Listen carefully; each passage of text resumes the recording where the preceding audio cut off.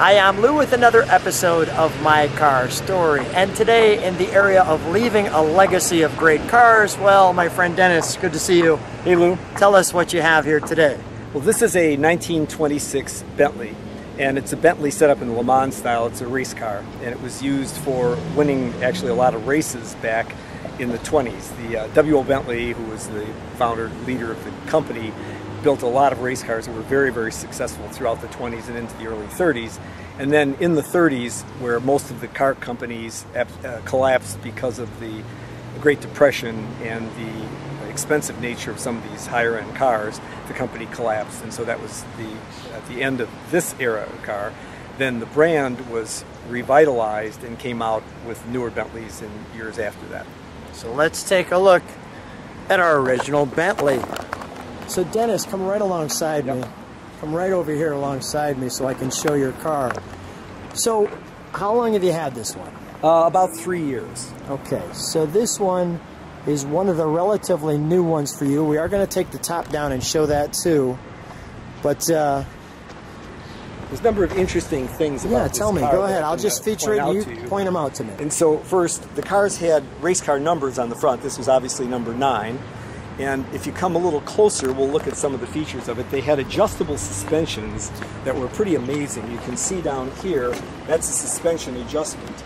And you could adjust for racing or for the road, depending on how you want it set up. And you'll notice the leaf springs that come in there, they're covered with a leather shroud that comes over them.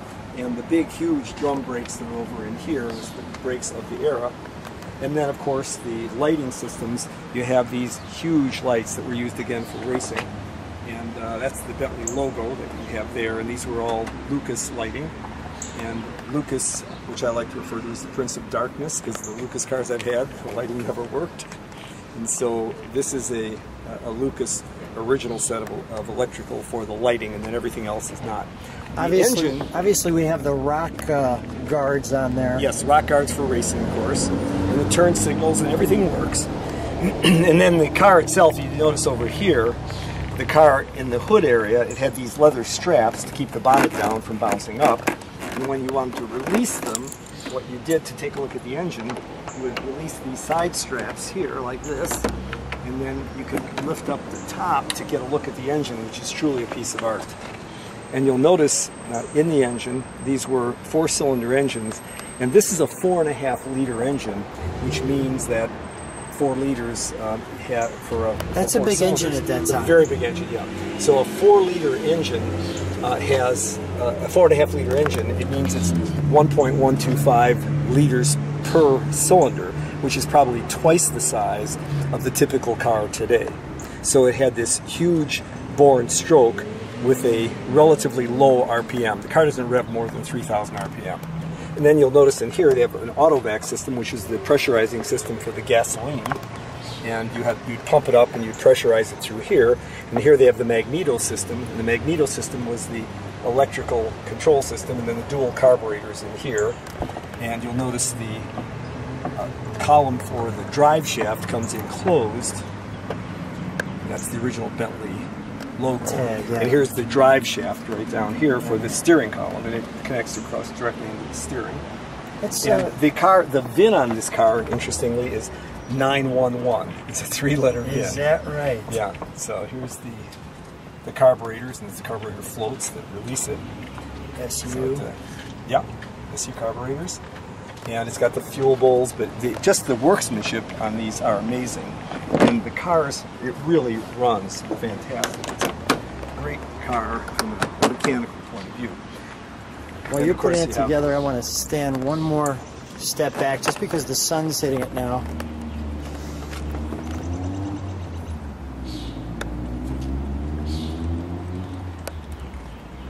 Let's take one more step back and take it in. And here on the side, you have these little boxes, which were the only compartments for storage. And those boxes had screw-on tops, and you'd put your tools in them. And on the other side, you have the battery box where the battery was contained. Let's go take a look. Notice there's only one door here, and that's in the back. There's only one in the back for the passengers, and only one on the other side for the driver. And there are the fuel arrangements with the 2 cutoff switches, the fuel tank. fuel tank had an interesting valve arrangement where you pull this up and then you lift that to get into the fuel.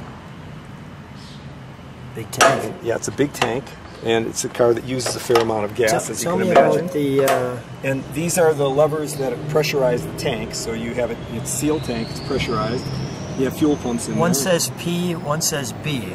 And an M yeah.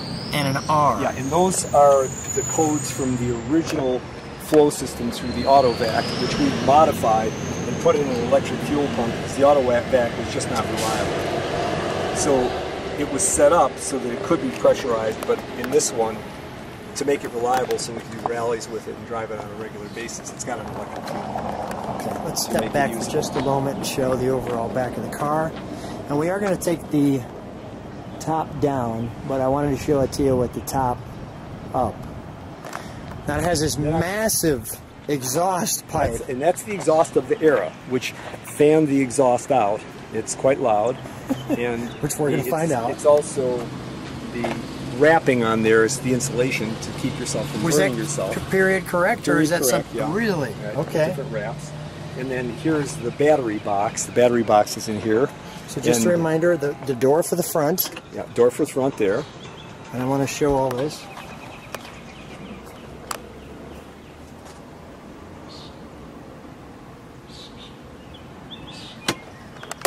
And there's your door for the back. And let me show these gauges.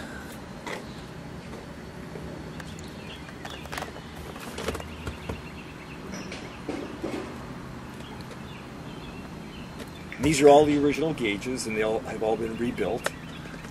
And you can see it had tremendous instrumentation. So you had, you know, pressure, all the things that you need. You had pressure, temperature, pressure for the fuel, all of the things that you needed to get it started. And up on the steering wheel, you notice there's an advanced retard, because at the time there's an advanced retard lever on the one side, and the other side's a throttle. Throttle's on the left, and the advanced retard is on the right. And that advanced retard was used to advance the spark, because you were never sure what octane gas you were going to get, and you had octane as low as 50 octane, so you'd have to adjust the spark advance so that the engine would actually run. With today's modern gas, that's actually been disconnected. You don't have to adjust the advance. And now you're sharing the pedal arrangement. Go ahead. The pedal arrangement's really unusual, because you notice, first of all, it's a right-hand drive, of course, because it was British. The pedal arrangement, 3 pedals, of course, for the manual transmission. The left is the clutch, but the gas is in the middle, and the brake is on the right. So. And is this your high beams? Okay. And so when you're driving the car, you have to be very careful that you don't make a mistake with the gas and brake, since they're reversed. That right pedal is the brake pedal. Brake, gas, clutch. Right, exactly. And then this shift, is that a reverse? It's a reverse lift pull up. Okay, got it. Pull it up, and that allows you to open the reverse gate. Makes sense. So that's basically the way that works. You have the switches for all the lights work. It's a really great car. Let's show this side of the engine compartment, which is a little bit different than the other side too. I noticed too, because it was a race car, look, they kept that piece right there to hold that on, that wire piece, so this wouldn't spin off. Right, yeah. And the wiring was to make sure that it was safe. You usually access the engine from the other side. You can access it from this side, but the other side is the primary access method for this car. And look at that exhaust. Here's the engine. Yeah, that's the exhaust. Holy crap. The manifold. And there's your oil.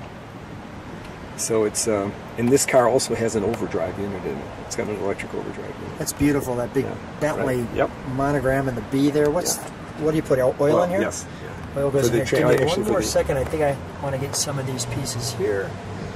Because there's a high probability, Dennis, I'm not going to see many 26 Bentleys. Let me step right on this side here for one moment. I just think I can get a closer shot of that. And you have the magneto arrangements on each side.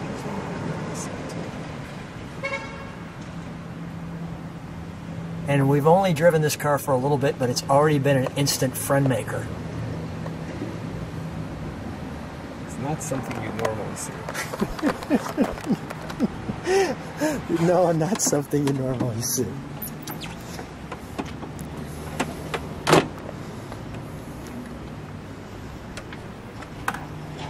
Wonderful.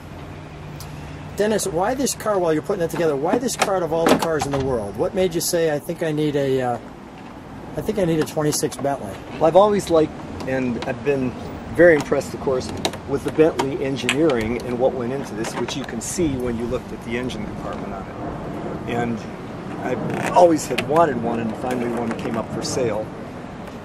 And when I bought it, it had a lot of problems. It didn't run well. It had radiator leaked, it had all sorts of oil leaks.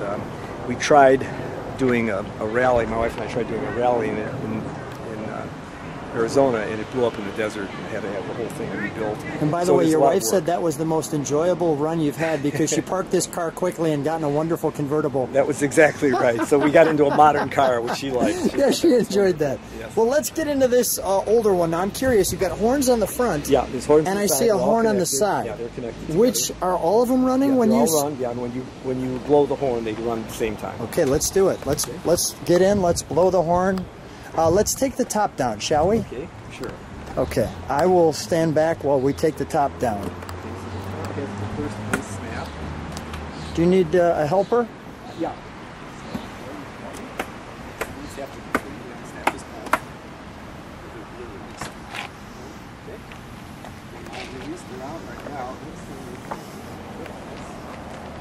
And voila, the top is down. So let's take one more look with the top down to get a look at our racer.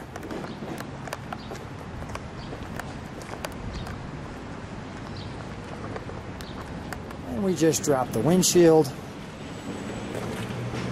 so you can see You notice the race car stuff. You notice the windshield washer motors. There's one on the passenger side, not on the driver's side, because it would block your view. Nice. Did not. And we'll take one shot at the back.